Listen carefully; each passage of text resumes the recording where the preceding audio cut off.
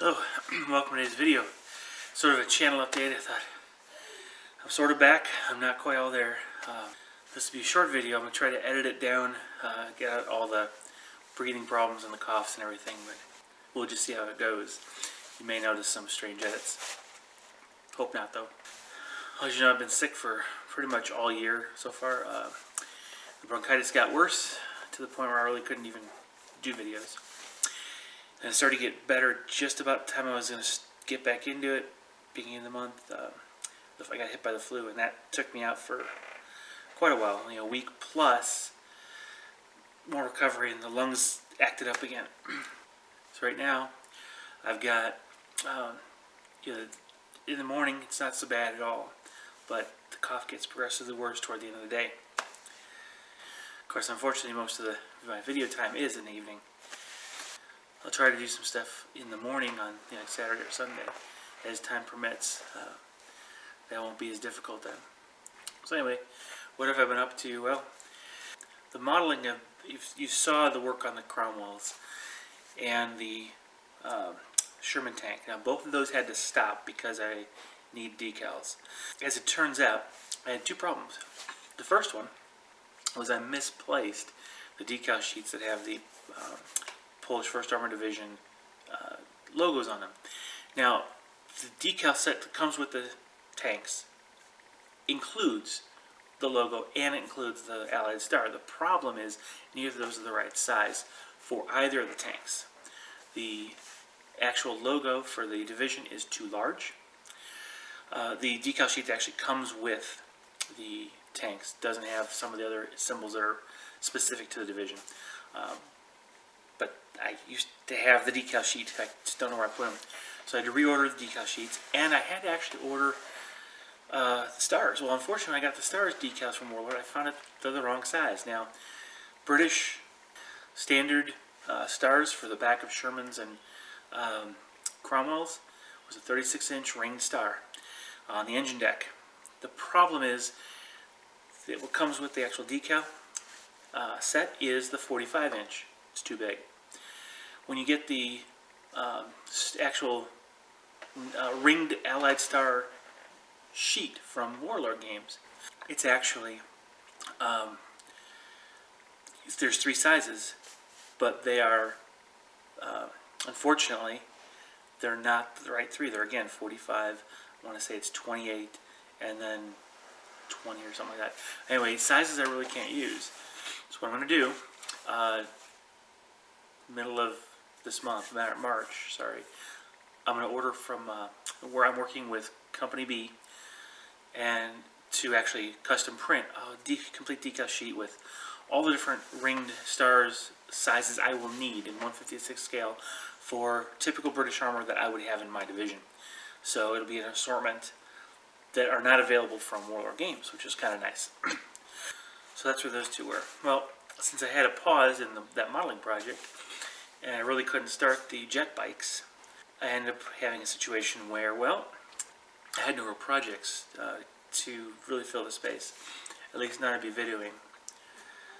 What I was able to do, I was fortunate enough, thanks to the shop that I go to, they were, I was able to get a commission for to paint up the models in a Infinity starter box, and so that was kind of different for me as far as it's a whole new game system that I'm not actually playing or getting into.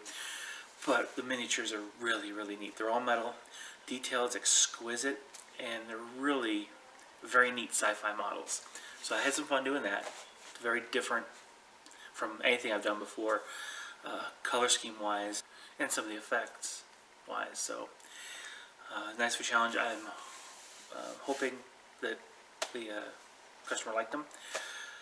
I had to circle back with the shop to make sure that everything worked out okay. And right now I'm in the middle of a commission for 3 packages of tank busters. And of course I love doing orcs. They're actually a very relaxing army to paint because you can be wild. It's not monotony.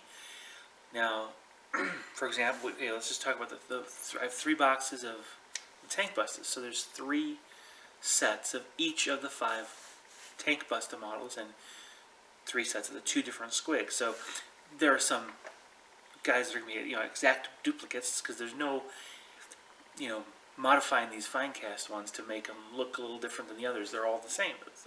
So I'll have 3 of each of them, That can be monotonous, but because they're orcs, they have a sort of uniformity in their overall look. The individual models can be quite different. So they all have different color pants. For example, the 3 different the knobs that have the commander's coat over them like a cape. There's 3 of them. Well, they don't all have to be the same. So we have a tan one, a gray one, and an olive coat. So the same model, 3 different looks. That's really kind of cool. And of course, all the accoutrements that go on, all their details, the parts that they can all be picked out differently. So they'll, on first look, from a tabletop distance, you're going to see 15 different models. But when you actually bring them close, you'll see that some that are the same model, they're just colored very differently. And so it's kind of nice. It won't get boring. And of course, I just like orcs. That's going to keep me busy now. So a couple things of this whole sickness thing got in the way of several video projects. Ignore the ones I was trying to start. Obviously, there have been no bat reps of any type for anything. I haven't been able to play as much games in general as I wanted to, just because of the way I've been feeling. On top of that, my series I wanted to put together for this thing to Adepticon is pretty much shot, because here we are 3 weeks away as I record this, and the good part of the story is already gone.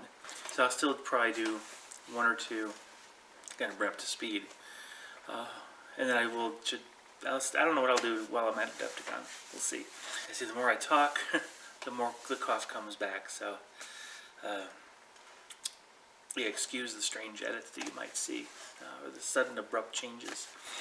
Now, March is going to be a very interesting month, and there's a lot of changes are going to happen around here, which is very good. Now, what we're going to see start, I'm going to be, again, I have another 2 weeks before this is 100%, I can pull the trigger on it. But it looks like in 2 weeks I'll be starting my Necron army. I'll place my order from Forge World for the Necron, my starting models. Start seeing that unfold. So I'll have a whole Necron Tomb World Awakening series that will just carry me through probably at least the year, if not longer, as the army develops. But in addition to that, I will be finishing out the rest of my 8th Rifles and 10th Dragoon platoons in bolt action. Both of those will come. I'll buy the additional models, so I'll have 2 complete platoons, 1 from each. And the Dragoons will actually have 4 half-tracks, which is what they'll need for their to be a full platoon motorized. Now, one of the additional steps in finishing out the 10th Dragoons will be creating the Lloyd tractor. It's Lloyd Carrier. It's kind of like a Bren, but only a little bit larger. But Warlord doesn't make a model. I haven't seen a model in 28mm, so I'll have to kit, bash, scratch, build one. Fortunately, it was designed to be a larger version, using exactly as much of the commercially available parts that they could come up with. So most of what you see in a Bren would be in this. So I can actually do a lot of cutting of a Bren, 2 Brens, build them out, put them together. Now, the undercarriage would be very easy to splice. The rest of the model will be a little more difficult. The engine's in a different spot. The hood's different. Some of the panels, armor, the hull side is different. It'll be kind of fun.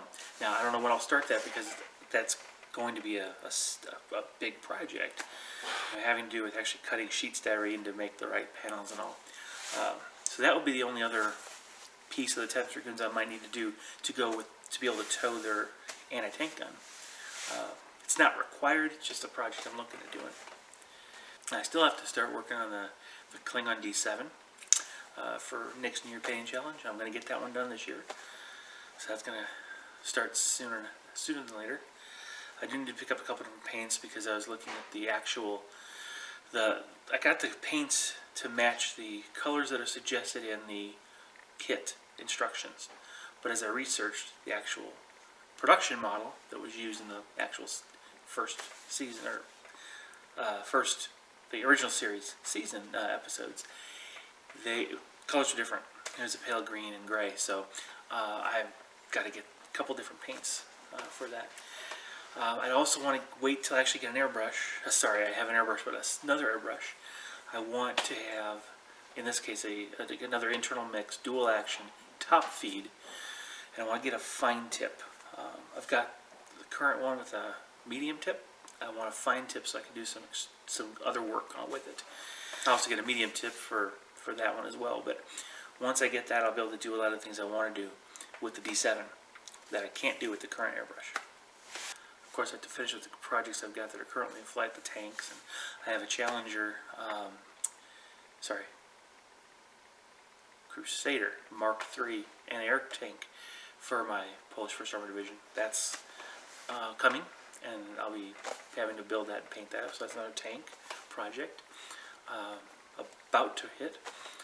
And then, of course, there is Adepticon at the end of March, so that's going to be a pretty packed month. Pretty exciting. The Tau Codex and Necron Codex are both supposed to drop soon, so I'm excited about that. I'll be getting both of those, and we'll see where that takes me. I don't think I'm going to do anything special with the Tau. Model-wise, I pretty much have the army I want, almost. I want to have more Hammerheads and more Devilfish, just because I want more of those. But I also want more Riptides, just because I don't want a whole lot, but I wouldn't mind having another one. Of course, they're ridiculously inefficient right now. I don't know what the Codex is going to hold, so I'm not buying anything. I'd really like to avoid getting the Ghost Keels and the Storm Surge, because it doesn't fit my idea of my army. I might like to get some Piranhas instead. You know, there's some other things I want to do, but we'll see. I don't have any ideas about what I'm going to do, and we'll see what happens when the Codex drops. Necrons, like I said, that one's a completely new approach. I'm following the reanimation protocols, the awakening protocols in the Tomb World, starting with the Wraiths, the Spiders, the Scarabs, and the Warriors. And then adding stuff like Tomb Blades, Ghost Ark, and Nightsides, yeah. And then Immortals. And then from there, kind of branch out dependent upon what I face on the tabletop. Just, you know, I'll have to explain that more when it comes, but I'm looking forward to that. Kind of always wanted to play with the Necrons. I just like the concept, the image of this relentless, massive metal automatons coming at you. Well, guys, I've been at this for 20 minutes, and it's actually getting difficult to talk for any length of time. So I was going to kind of cut it short. At least you guys know what's going on. I'm sort of back. I'll try to put out the content that I can. What I'll try to do is showcase the tank bustas, you know, how those are going. When the decals come in, of course, I'll start picking up on the tank projects. We'll just see how things go. I'm gonna try to do an Academy video again. Again, it depends on how the day goes on. I might have to do this time is wait until the weekend, Saturday morning or Sunday morning, record it, and then of course it'll be available the week following. So no guarantees of an Academy video this week, but most likely the following. Well, I hope the sound on this is okay, with my voice being so weak.